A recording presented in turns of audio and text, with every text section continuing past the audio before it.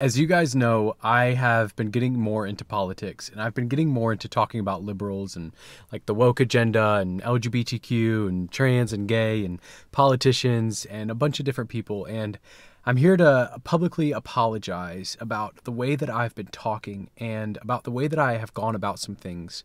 Because the reality is, in my life, I am only saved, I'm only forgiven, I'm only cleansed, and I'm only washed in the righteousness of God because of the mercy of God.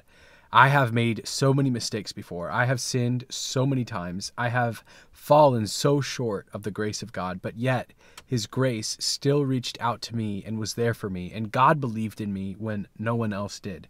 And God stood by my side when no one else was there. As I look back in the past of my life, and as I look at some of the ways that I've said some things, I wanted to say sorry to anybody in the LGBTQ community or any Democrats or any liberals. The way that I've gone about the tone and the way that I've joked about you guys and just kind of like roasted you guys, I'm sorry.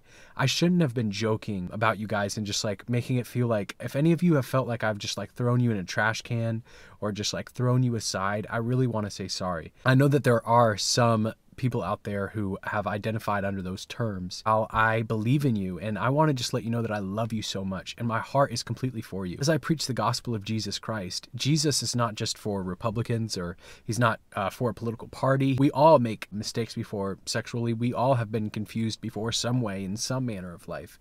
And so I just want to make it clear, and I want to apologize for the tone in which I've gone about things, almost like I'm angry against people. I'm not angry against you. I'm not against you. I love you. I want the best for you. I've just been so mean about some of the things that I've said. I don't want to be mean, and I'm going to do better, and I'm going to have a better tone, and I'm not just going to try to roast people here. I'm here to show you the love of Christ, because the reality is that God believes the best of you.